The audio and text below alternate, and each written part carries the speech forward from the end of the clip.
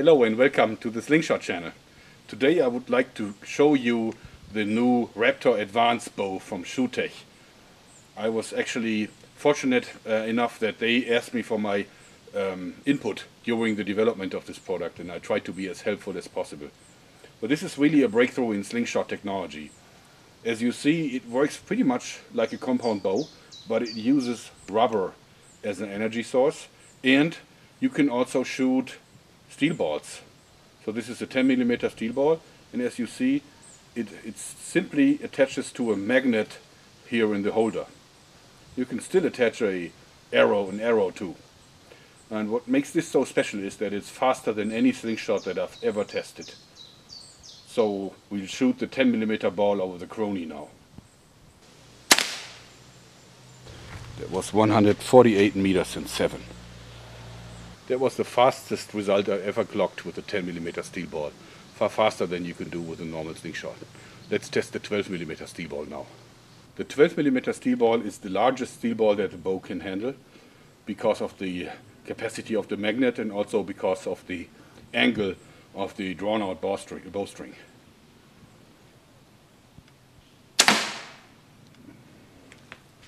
The 12mm steel ball did 119.1 meters per second. So now we will test the draw of this bow. It's set up with the maximum performance bands. You can go lower at any time. And so we attach a scale here to the bowstring, and we'll now draw it out and see how high it goes.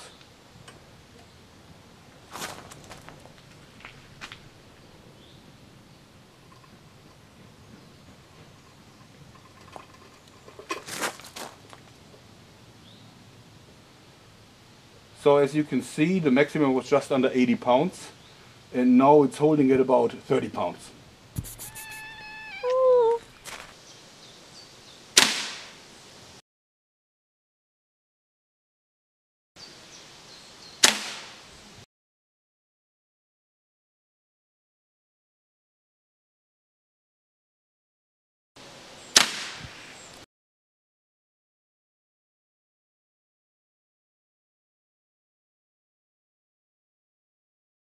So I now installed an arrow rest, and as you see, you can still nock a regular arrow. You don't have to disassemble the string for that purpose, so it's a very quick conversion. Let's shoot the arrow over the crony.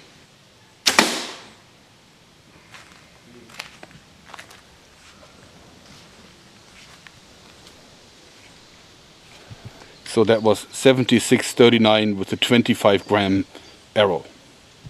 So I asked the guys at Shoottech why they used rubber instead of other compound materials, and the explanation was pretty clear. First of all, they said it's because it's more consistent and more efficient, but I think the most important argument is that it can shoot the very lightweight steel balls. If you would do that with a normal bow, the result would be that it would be almost like dry firing the bow, which is very, very bad for the mechanics. Rubber is far more forgiving in that regard. So all in all, this makes this the fastest slingshot that I've ever clocked. It's also the most accurate slingshot because you really have an aiming system with the peep sight and the 3D sight here that is attached to the bow. I think it's a major step for the slingshot community.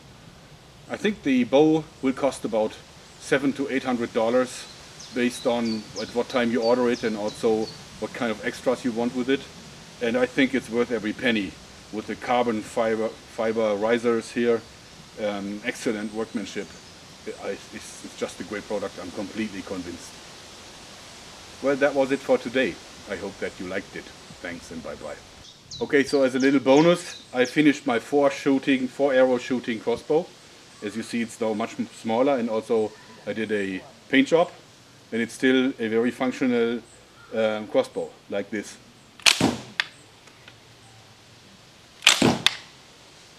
It's fun.